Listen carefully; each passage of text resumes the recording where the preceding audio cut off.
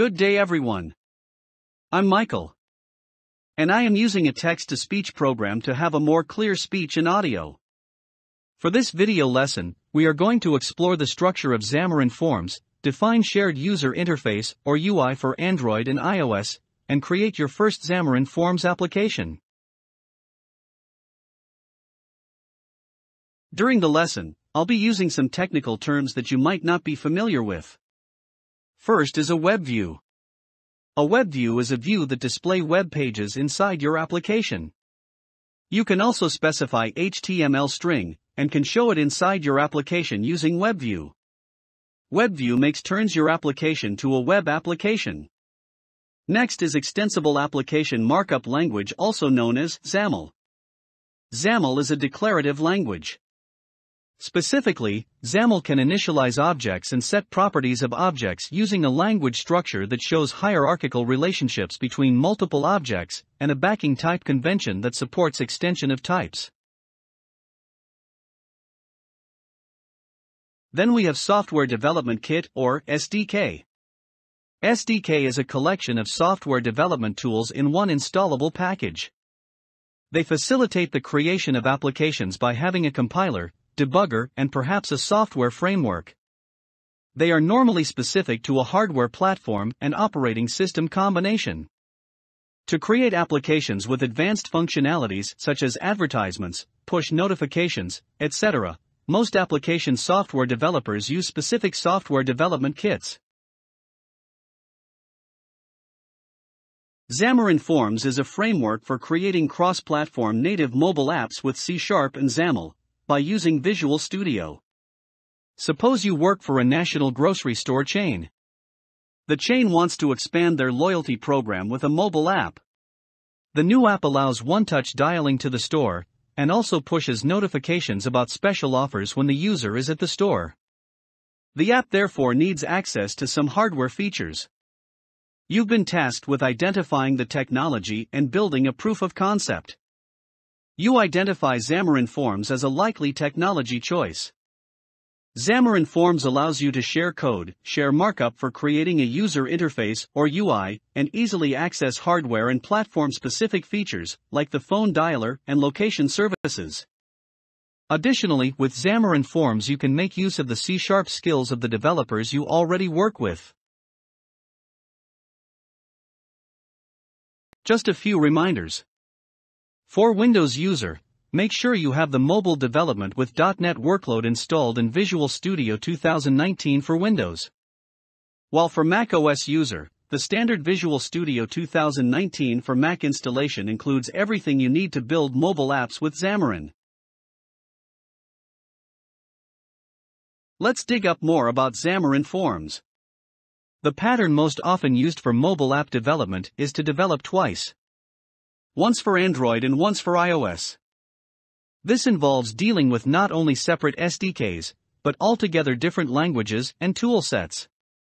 Xamarin Forms allows you to work in one integrated development environment, with one language. You create your UI once, and both iOS and Android use that UI definition, including the actions and events you code. Unlike some other cross-platform solutions, Xamarin Forms isn't rendered in a web view. Instead, internally it uses the Android SDK, or the iOS SDK, to create native controls for native performance. The following video is a content from Microsoft explaining the Visual Studio tools for Xamarin.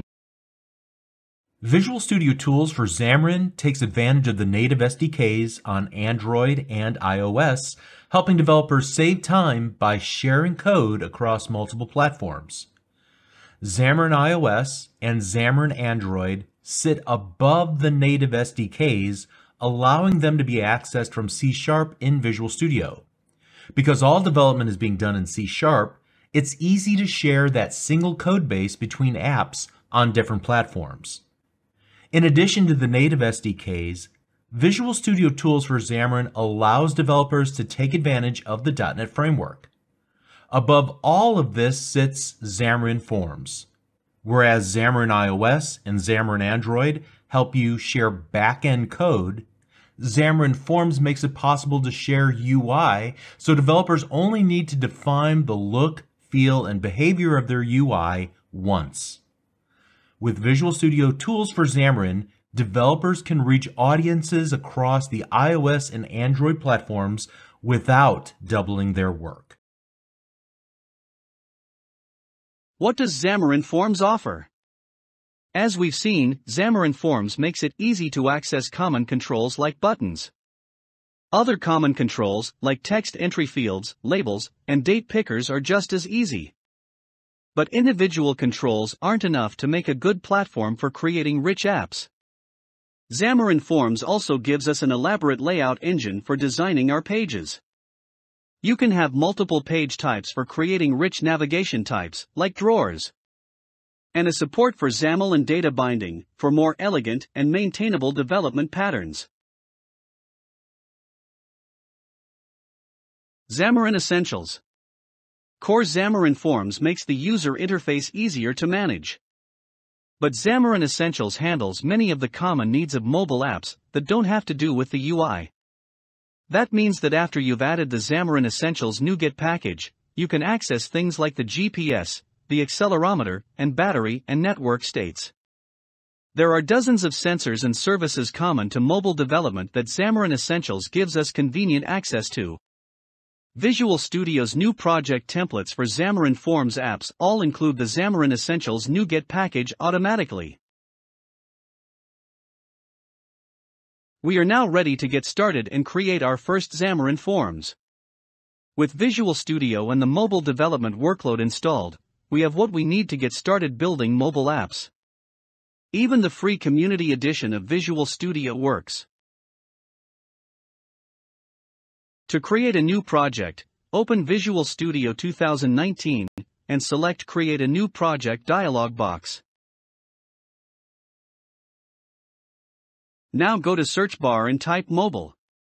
This will list down all projects that uses Xamarin. Then select the mobile app, Xamarin Forms, project. You'll then ask to enter a name and location for your new project. The next dialog box has a few starter app templates from which to choose. We have Flyout. It's a template with a side menu that can be collapsed on a small screens. The next one is a tab template. It uses tabs to navigate between sections. Then last one is a blank. It's an empty app with a single initial screen. But for the following activities, we are going to use blank template, because we'll be adding our own custom navigation in pages. As you'll see in our first exercise, even the blank app template comes with a starter welcome to Xamarin.Forms. Type page, so it's not quite completely blank. This is also the dialog where you will pick the platforms you wish to support with your Xamarin Forms app. Let's now discuss the structure of the solution of our project. You will notice that there are 3 projects created in the solution. They all have the same root name, but 2 of them have a suffix, .iOS or Android. Those projects compile to executable programs, one for each platform. These are sometimes called head projects. The third project is used by the executables, and it's where we'll put all the code and markup we want them to have in common. In a typical Xamarin Forms solution, almost all of our work will happen in this third project. Let's take a closer look at the head projects. You can see that iOS and Android have different basic constructions. For instance, iOS has a main.cs and an appdelegate.cs, but Android has a mainActivity.cs. The reason they're different is that the iOS project's construction uses the same building blocks as any iOS project, including Objective-C or Swift projects. The Android project uses the same building blocks as a Java or Kotlin Android project. Fundamentally, these are just an Android app and an iOS app, using Xamarin.iOS and Xamarin.Android, respectively, to expose their APIs as C# classes. Let us examine more about the structure of solution. First, the solution node. The source code is organized within a single solution. There are multiple, related projects, including a shared project and a project for each supported platform. Next is shared code. This is the .NET Standard class library. It's referenced by each platform-specific project. Then .NET and NuGet references. This is the list of references used by the shared library. Notice that it includes a subset of the .NET libraries.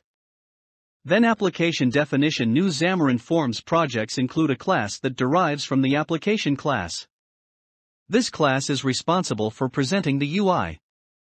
When you create a project in Visual Studio, this file will be named app.xaml.cs and is nested under app.xaml. And last is head projects. These are the platform-specific projects, one for each platform we are building an app for.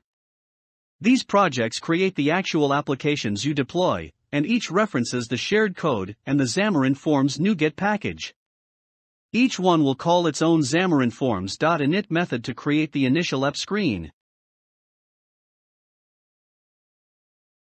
As I mentioned earlier, a blank template is not quite blank. It has a default content. This image shows the initial content of main page.xaml. It contains frame, labels, span, and other XAML code. Now this image shows what it looks like if we run the app on a mobile phone or to an emulator. There are two ways to run the app. First, using an emulator. It will allow you to test and view your app. The only downside is that emulator consumes big parts of your computer memory. Second is using a real mobile phone. It runs faster and eats less memory. But if you want to try your application to different versions of Android, you definitely needed the emulator. You just need to install an API for your target Android version. To configure and connect your mobile phone to Visual Studio, please refer to my other video lesson. Just a quick recap before I end the video. Xamarin Forms provides a way to create apps for iOS and Android devices, without having to write those apps once in Java and once in Swift.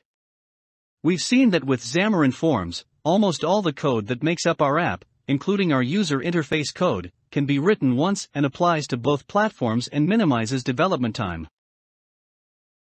That's all for this video lesson. If you have questions, suggestions, something to add, or you think something is missing or incorrect to the lesson, please let me know. Again, this is Michael. See you at my next video lesson.